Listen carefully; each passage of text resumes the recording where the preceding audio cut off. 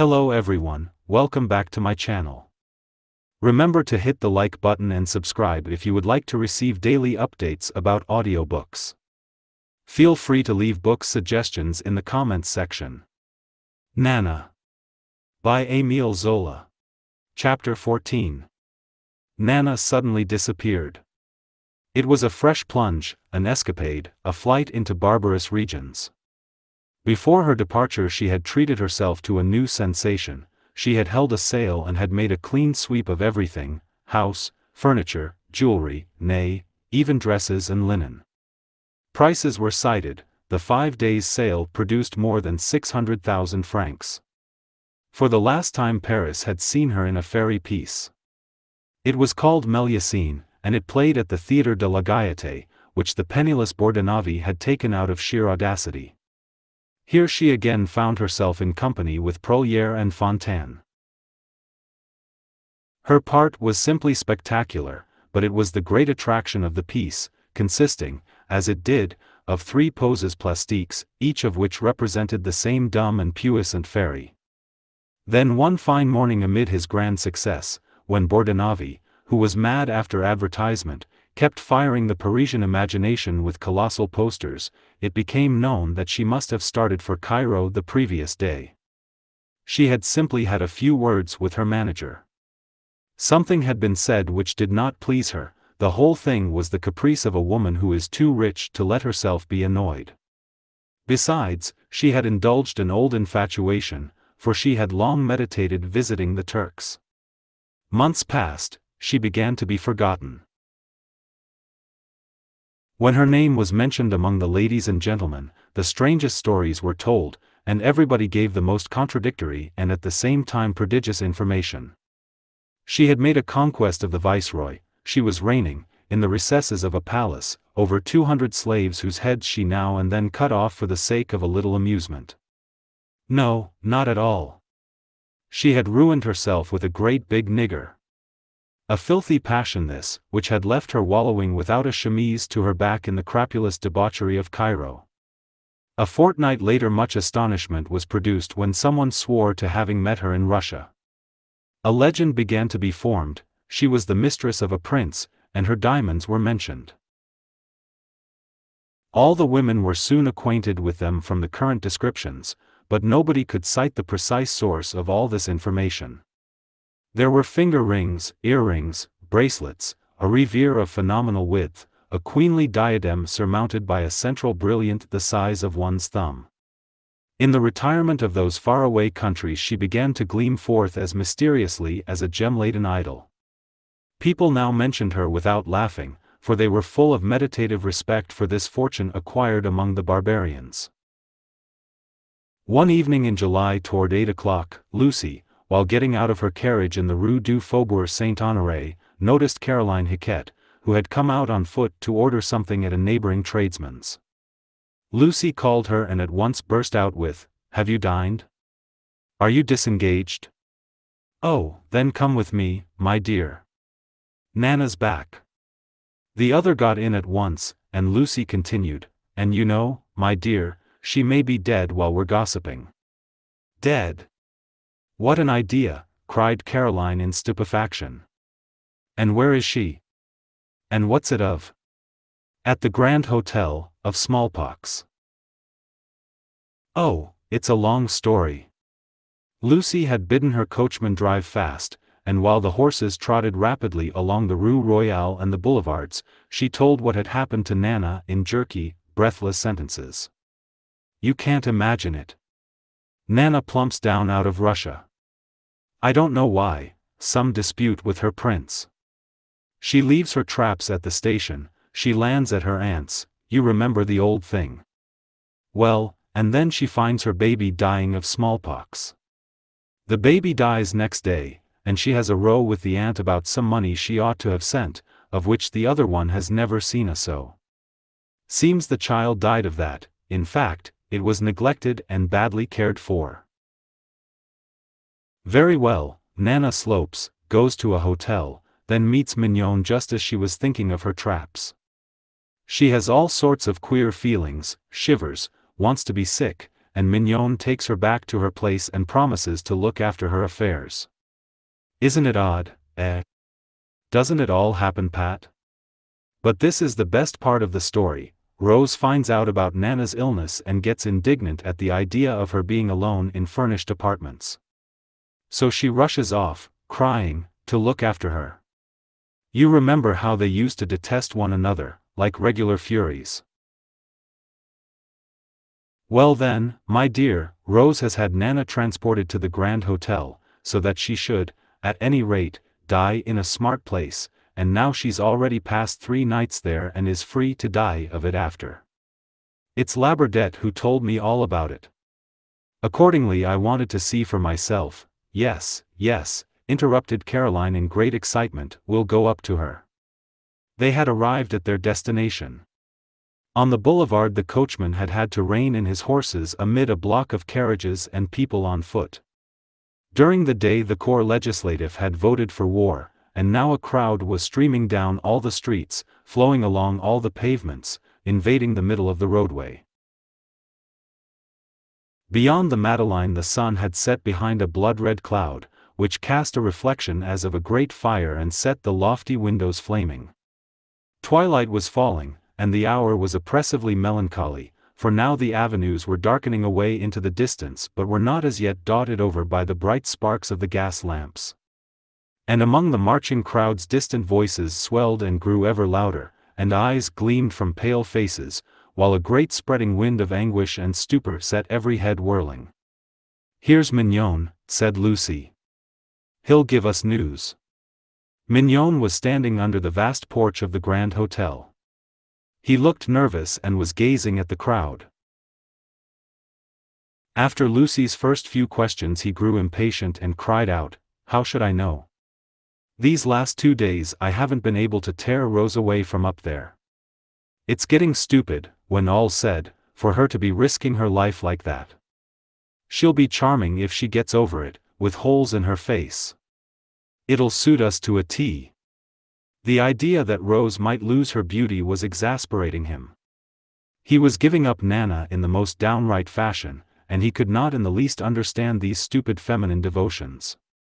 But Fauchery was crossing the boulevard, and he, too, came up anxiously and asked for news. The 2 men egged each other on. They addressed one another familiarly in these days. Always the same business, my sonny, declared Mignon. You ought to go upstairs, you would force her to follow you. Come now, you're kind, you are, said the journalist. Why don't you go upstairs yourself? Then as Lucy began asking for Nana's number, they besought her to make Rose come down, otherwise they would end by getting angry. Nevertheless, Lucy and Caroline did not go up at once. They had caught sight of Fontan strolling about with his hands in his pockets and greatly amused by the quaint expressions of the mob. When he became aware that Nana was lying ill upstairs he affected sentiment and remarked, the poor girl. I'll go and shake her by the hand. What's the matter with her, eh? Smallpox, replied Mignon. The actor had already taken a step or 2 in the direction of the court, but he came back and simply murmured with a shiver, oh, damn it. The smallpox was no joke. Fontan had been near having it when he was 5 years old, while Mignon gave them an account of one of his nieces who had died of it. As to Fauchery, he could speak of it from personal experience, for he still bore marks of it in the shape of 3 little lumps at the base of his nose, which he showed them. And when Mignon again egged him on to the ascent, on the pretext that you never had it twice, he violently combated this theory and with infinite abuse of the doctors instanced various cases. But Lucy and Caroline interrupted them, for the growing multitude filled them with astonishment. Just look. Just look what a lot of people. The night was deepening, and in the distance the gas lamps were being lit one by one. Meanwhile interested spectators became visible at windows, while under the trees the human flood grew every minute more dense, till it ran in one enormous stream from the Madeleine to the Bastille. Carriages rolled slowly along. A roaring sound went up from this compact and as yet inarticulate mass. Each member of it had come out, impelled by the desire to form a crowd, and was now trampling along, steeping himself in the pervading fever. But a great movement caused the mob to flow asunder. Among the jostling, scattering groups, a band of men in workmen's caps and white blouses had come in sight, uttering a rhythmical cry which suggested the beat of hammers upon an anvil. To be Arlin! To be Arlin! To be Arlin! And the crowd stared in gloomy distrust, yet felt themselves already possessed and inspired by heroic imaginings, as though a military band were passing. "Oh yes, go and get your throats cut," muttered Mignon, overcome by an access of philosophy. But Fontan thought it very fine, indeed, and spoke of enlisting. When the enemy was on the frontier, all citizens ought to rise up in defense of the fatherland. And with that he assumed an attitude suggestive of Bonaparte at Austerlitz. "Look here, are you coming up with us?" Lucy asked him. "Oh dear, no. To catch something horrid," he said. On a bench in front of the Grand Hotel a man sat hiding his face in a handkerchief. On arriving, Fauchery had indicated him to Mignon with a wink of the eye. Well, he was still there, yes, he was always there. And the journalist detained the two women also in order to point him out to them. When the man lifted his head they recognized him, an exclamation escaped them. It was the Count Muffat, and he was giving an upward glance at one of the windows. "You know, he's been waiting there since this morning," Mignon informed them. "I saw him at 6 o'clock, and he hasn't moved since." Directly Labordette spoke about it he came there with his handkerchief up to his face. "Every half hour he comes dragging himself to where we're standing to ask if the person upstairs is doing better, and then he goes back and sits down. Hang it, that room isn't healthy. It's all very well being fond of people, but one doesn't want to kick the bucket." The Count sat with uplifted eyes and did not seem conscious of what was going on around him. Doubtless he was ignorant of the declaration of war, and he neither felt nor saw the crowd. "Look, here he comes," said Fauchery. "Now you'll see." The Count had, in fact, quitted his bench and was entering the lofty porch. But the porter, who was getting to know his face at last, did not give him time to put his question. He said sharply, "She's dead, monsieur, this very minute."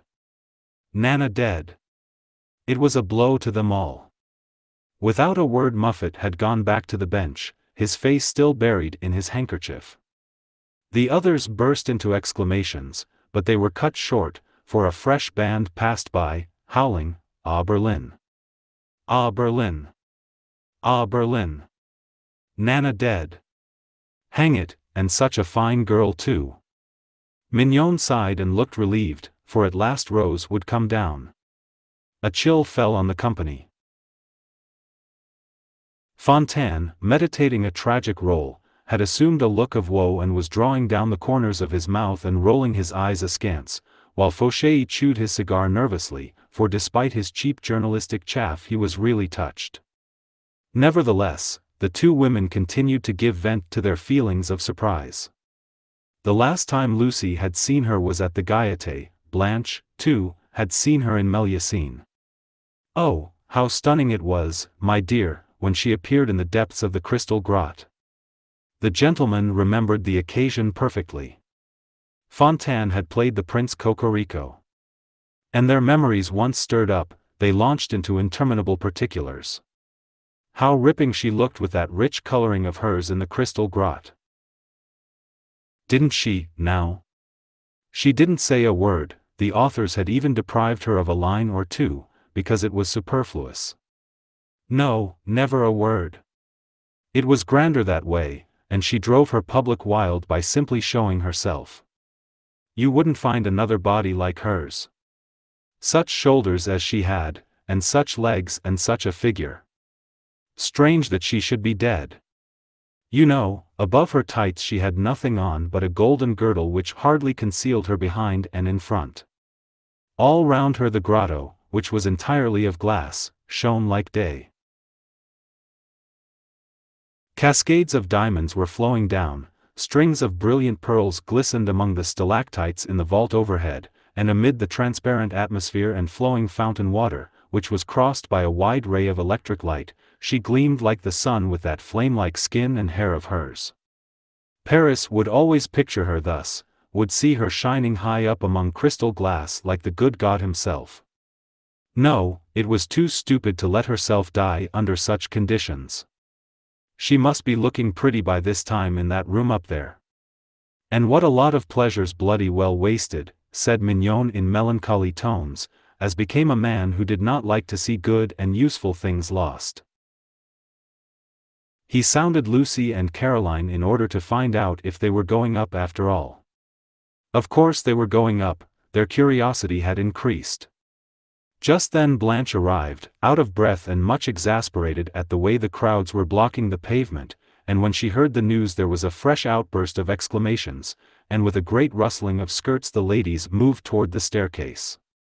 Mignon followed them, crying out, "Tell Rose that I'm waiting for her.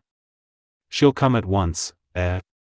They do not exactly know whether the contagion is to be feared at the beginning or near the end, Fontan was explaining to Fauchery.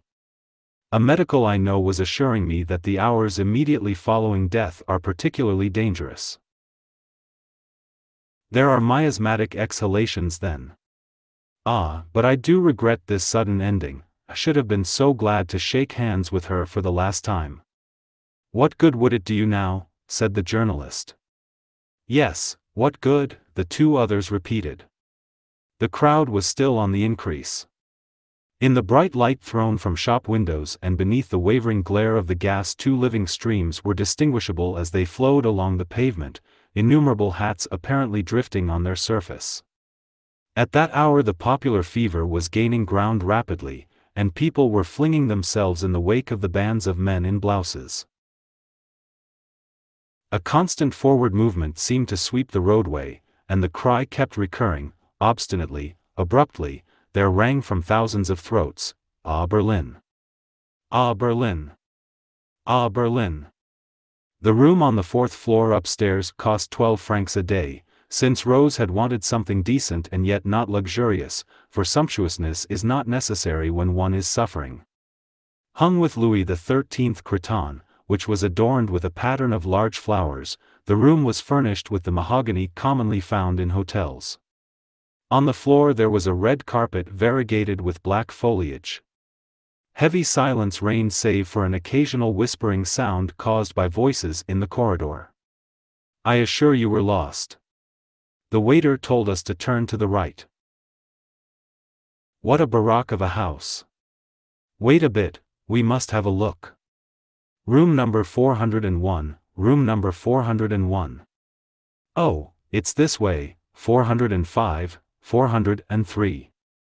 We ought to be there. Ah, at last, 401. This way. Hush now, hush."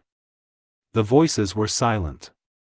Then there was a slight coughing and a moment or so of mental preparation. Then the door opened slowly, and Lucy entered, followed by Caroline and Blanche. But they stopped directly. There were already 5 women in the room. Gaga was lying back in the solitary armchair, which was a red velvet Voltaire. In front of the fireplace Simone and Clarisse were now standing talking to Leah de Horn, who was seated, while by the bed, to the left of the door, Rose Mignon, perched on the edge of a chest, sat gazing fixedly at the body where it lay hidden in the shadow of the curtains. All the others had their hats and gloves on and looked as if they were paying a call. She alone sat there with bare hands and untidy hair and cheeks rendered pale by 3 nights of watching. She felt stupid in the face of this sudden death, and her eyes were swollen with weeping. A shaded lamp standing on the corner of the chest of drawers threw a bright flood of light over Gaga. "What a sad misfortune, is it not?" whispered Lucy as she shook hands with Rose. "We wanted to bid her goodbye."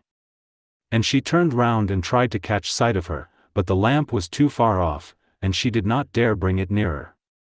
On the bed lay stretched a grey mass, but only the ruddy chignon was distinguishable and a pale blotch which might be the face. Lucy added, "I never saw her since that time at the Gaieté, when she was at the end of the grotto. At this Rose awoke from her stupor and smiled as she said, "Ah, she's changed, she's changed." Then she once more lapsed into contemplation and neither moved nor spoke. Perhaps they would be able to look at her presently. And with that the three women joined the others in front of the fireplace. Simone and Clarisse were discussing the dead woman's diamonds in low tones. Well, did they really exist, those diamonds? Nobody had seen them, it must be a bit of humbug. But Leah de Horn knew someone who knew all about them. Oh, they were monster stones.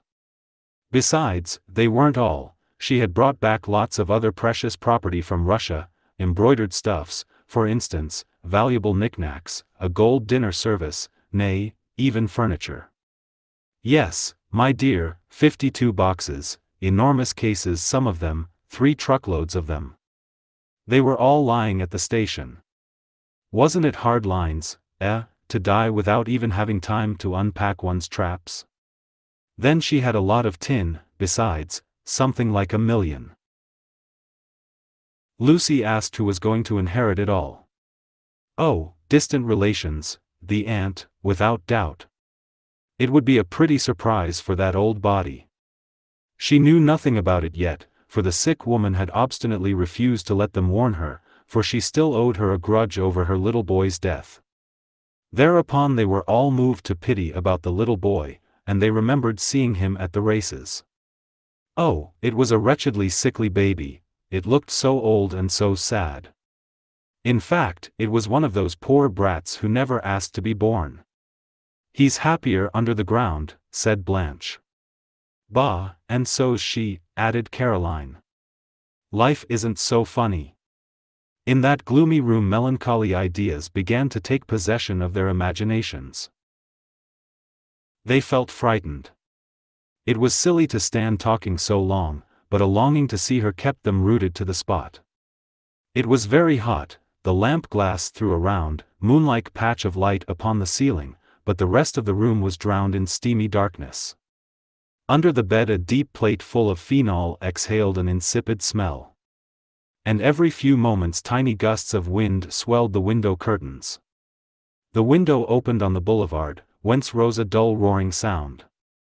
"Did she suffer much?" asked Lucy, who was absorbed in contemplation of the clock, the design of which represented the 3 Graces as nude young women, smiling like opera dancers. Gaga seemed to wake up. "My word, yes. I was present when she died. I promise you it was not at all pleasant to see. Why, she was taken with a shuddering fit, but she was unable to proceed with her explanation, for a cry arose outside, 'Ah, Berlin! Ah, Berlin! Ah, Berlin!' And Lucy, who felt suffocated, flung wide the window and leaned upon the sill. It was pleasant there, the air came fresh from the starry sky.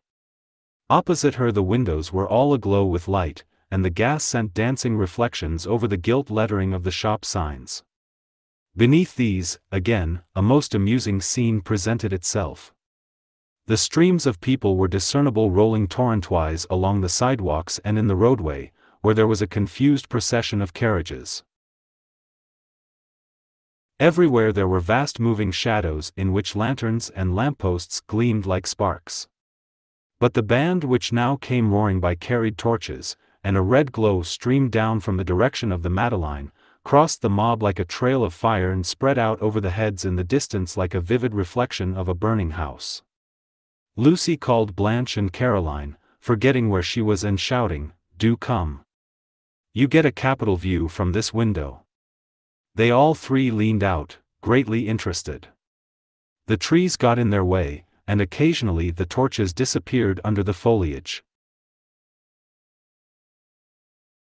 They tried to catch a glimpse of the men of their own party below, but a protruding balcony hid the door, and they could only make out Count Muffat, who looked like a dark parcel thrown down on the bench where he sat. He was still burying his face in his handkerchief. A carriage had stopped in front, and yet another woman hurried up, in whom Lucy recognized Maria Blonde. She was not alone, a stout man got down after her. "It's that thief of a Steiner," said Caroline. How is it they haven't sent him back to Cologne yet? I want to see how he looks when he comes in. They turned round, but when after the lapse of 10 minutes Maria Blonde appeared, she was alone. She had twice mistaken the staircase. And when Lucy, in some astonishment, questioned her, "What, she said. My dear, don't you go fancying that he'll come upstairs. It's a great wonder he's escorted me as far as the door. There are nearly a dozen of them smoking cigars." As a matter of fact, all the gentlemen were meeting downstairs. They had come strolling thither in order to have a look at the boulevards, and they hailed one another and commented loudly on that poor girl's death. Then they began discussing politics and strategy. Bordenave, Daignet, Labordette, Prolière and others, besides, had swollen the group, and now they were all listening to Fontan, who was explaining his plan for taking Berlin within a week. Meanwhile Maria Blonde was touched as she stood by the bedside and murmured, as the others had done before her, "Poor pet. The last time I saw her was in the grotto at the Gaieté. Ah, she's changed, she's changed." Rose Mignon repeated with a smile of gloomiest dejection. 2 more women arrived. These were Tatin Nene and Louise Violaine. They had been wandering about the Grand Hotel for 20 minutes past, bandied from waiter to waiter, and had ascended and descended more than 30 flights of stairs amid a perfect stampede of travelers who were hurrying to leave Paris amid the panic caused by the war and the excitement on the boulevards. Accordingly they just dropped down on chairs when they came in, for they were too tired to think about the dead. At that moment a loud noise came from the room next door, where people were pushing trunks about and striking against furniture to an accompaniment of strident, outlandish syllables. It was a young Austrian couple, and Gaga told how during her agony the neighbors had played a game of catch as catch can and how, as only an unused door divided the 2 rooms, they had heard them laughing and kissing when one or the other was caught. "Come, it's time we were off," said Clarisse. "We shan't bring her to life again. Are you coming, Simone?" They all looked at the bed out of the corners of their eyes, but they did not budge an inch. Nevertheless, they began getting ready and gave their skirts various little pats. Lucy was again leaning out of window. She was alone now, and a sorrowful feeling began little by little to overpower her, as though an intense wave of melancholy had mounted up from the howling mob. Torches still kept passing, shaking out clouds of sparks, and far away in the distance the various bands stretched into the shadows, surging unquietly to and fro like flocks being driven to the slaughterhouse at night. A dizzy feeling emanated from these confused masses as the human flood rolled them along, a dizzy feeling, a sense of terror and all the pity of the massacres to come. The people were going wild, their voices broke, they were drunk with a fever of excitement which sent them rushing toward the unknown, out there, beyond the dark wall of the horizon. Ah, Berlin! Ah, Berlin! Ah, Berlin! Lucy turned round. She leaned her back against the window, and her face was very pale. "Good God! What's to become of us?" The ladies shook their heads. They were serious and very anxious about the turn events were taking.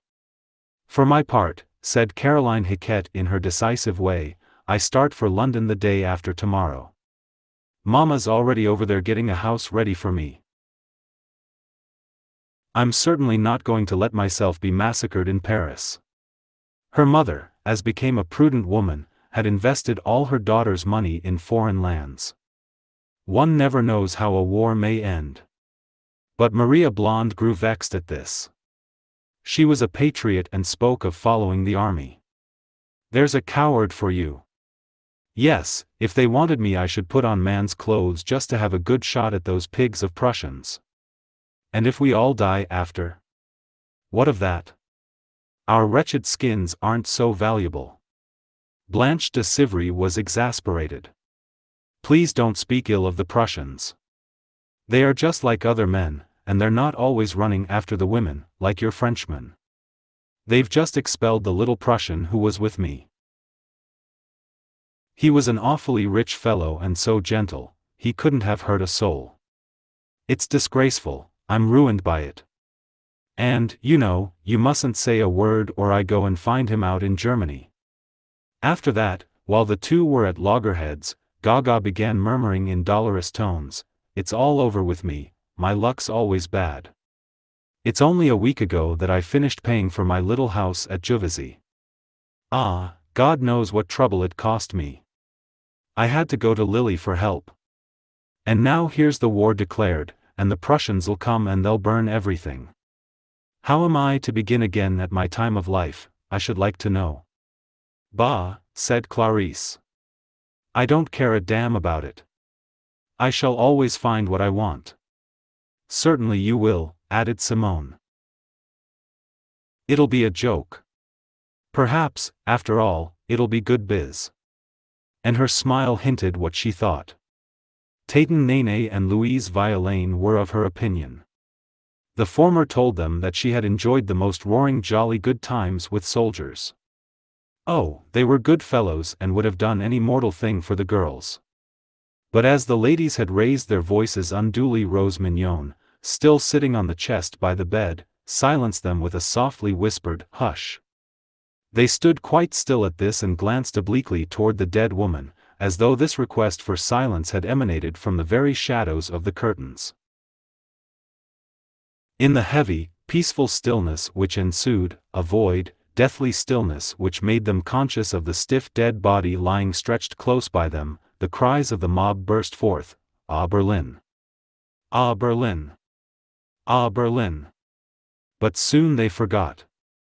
Leah de Horn, who had a political salon where former ministers of Louis Philippe were wont to indulge in delicate epigrams, shrugged her shoulders and continued the conversation in a low tone. "What a mistake this war is. What a bloodthirsty piece of stupidity." At this Lucy forthwith took up the cudgels for the empire. She had been the mistress of a prince of the imperial house, and its defense became a point of family honor with her. "Do leave them alone, my dear. We couldn't let ourselves be further insulted. Why, this war concerns the honor of France. Oh, I don't say that because of the prince. He was just mean. Just imagine, at night when he was going to bed he hid his gold in his boots, and when we played at Bezique he used beans, because one day I pounced down on the stakes for fun. But that doesn't prevent my being fair. The emperor was right." Leah shook her head with an air of superiority, as became a woman who was repeating the opinions of important personages. Then raising her voice, "This is the end of all things. They're out of their minds at the Tuileries. France ought to have driven them out yesterday. Don't you see?" They all violently interrupted her. What was up with her? Was she mad about the emperor? Were people not happy? Was business doing badly? Paris would never enjoy itself so thoroughly again. Gaga was beside herself. She woke up and was very indignant. "Be quiet. It's idiotic. You don't know what you're saying. I've seen Louis Philippe's reign, it was full of beggars and misers, my dear. And then came 48. Oh, it was a pretty disgusting business was their republic. After February I was simply dying of starvation, yes, Gaga. Oh, if only you'd been through it all you would go down on your knees before the emperor, for he's been a father to us, yes, a father to us." She had to be soothed but continued with pious fervor, "Oh my God, do thy best to give the emperor the victory. Preserve the empire to us." They all repeated this aspiration, and Blanche confessed that she burned candles for the emperor. Caroline had been smitten by him and for 2 whole months had walked where he was likely to pass but had failed to attract his attention. And with that the others burst forth into furious denunciations of the Republicans and talked of exterminating them on the frontiers so that Napoleon III, after having beaten the enemy, might reign peacefully amid universal enjoyment. "That dirty Bismarck, there's another cad for you," Maria Blonde remarked. "To think that I should have known him," cried Simone. "If only I could have foreseen, I'm the one that would have put some poison in his glass. But Blanche, on whose heart the expulsion of her Prussians still weighed, ventured to defend Bismarck. Perhaps he wasn't such a bad sort. To every man his trade. You know, she added, he adores women. What the hell has that got to do with us? Said Clarice. We don't want to cuddle him, eh? There's always too many men of that sort, declared Louise Violaine gravely. It's better to do without M than to mix oneself up with such monsters.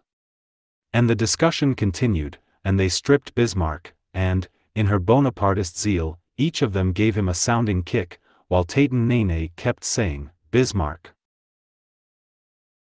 Why, they've simply driven me crazy with the chap. Oh, I hate him. I didn't know that they're Bismarck. One can't know everybody. Never mind, said Leah de Horn by way of conclusion, that Bismarck will give us a jolly good threshing. But she could not continue. The ladies were all down on her at once. What? A threshing? It was Bismarck they were going to escort home with blows from the butt ends of their muskets. What was this bad Frenchwoman going to say next? Hush, whispered Rose, for so much noise hurt her. The cold influence of the corpse once more overcame them, and they all paused together. They were embarrassed, the dead woman was before them again, a dull thread of coming ill possessed them. On the boulevard the cry was passing, hoarse and wild, Ah Berlin! Ah Berlin! Ah Berlin! Presently, when they were making up their minds to go, a voice was heard calling from the passage, Rose! Rose! Gaga opened the door in astonishment and disappeared for a moment. When she returned, my dear, she said, it's Fauchery. He's out there at the end of the corridor.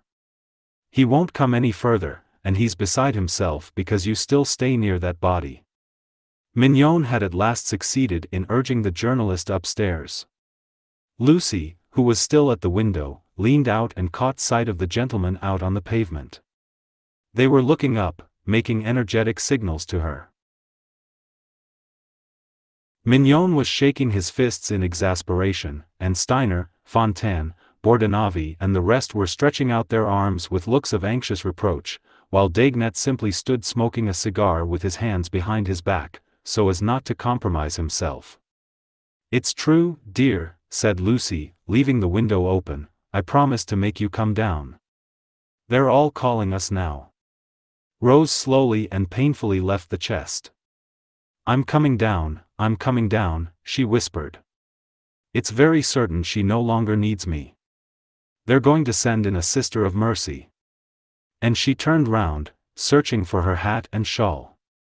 Mechanically she filled a basin of water on the toilet table and while washing her hands and face continued, I don't know. It's been a great blow to me. We used scarcely to be nice to one another. Ah well. You see I'm quite silly over it now. Oh. I've got all sorts of strange ideas, I want to die myself, I feel the end of the world's coming. Yes, I need air. The corpse was beginning to poison the atmosphere of the room. And after long heedlessness there ensued a panic. Let's be off, my little pets. Gaga kept saying. It isn't wholesome here. They went briskly out, casting a last glance at the bed as they passed it.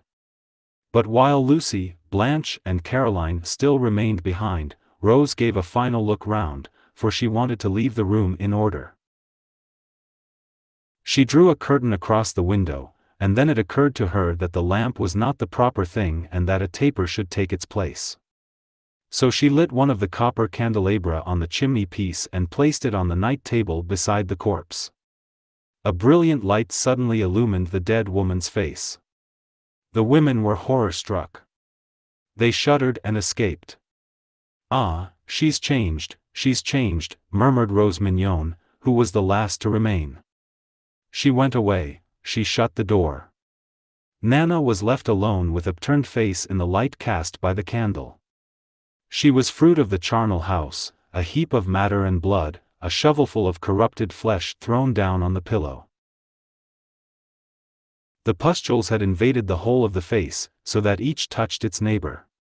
Fading and sunken, they had assumed the grayish hue of mud, and on that formless pulp, where the features had ceased to be traceable, they already resembled some decaying damp from the grave. One eye, the left eye, had completely foundered among bubbling purulence, and the other, which remained half open, looked like a deep, black, ruinous hole. The nose was still suppurating. Quite a reddish crush was peeling from one of the cheeks and invading the mouth, which it distorted into a horrible grin. And over this loathsome and grotesque mask of death the hair, the beautiful hair, still blazed like sunlight and flowed downward in rippling gold. Venus was rotting. It seemed as though the poison she had assimilated in the gutters and on the carrion tolerated by the roadside, the leaven with which she had poisoned a whole people, had but now remounted to her face and turned it to corruption. The room was empty. A great despairing breath came up from the boulevard and swelled the curtain. Ah, Berlin! Ah, Berlin! Ah, Berlin! The end of the book. Don't forget to like and subscribe. See you soon with a new book.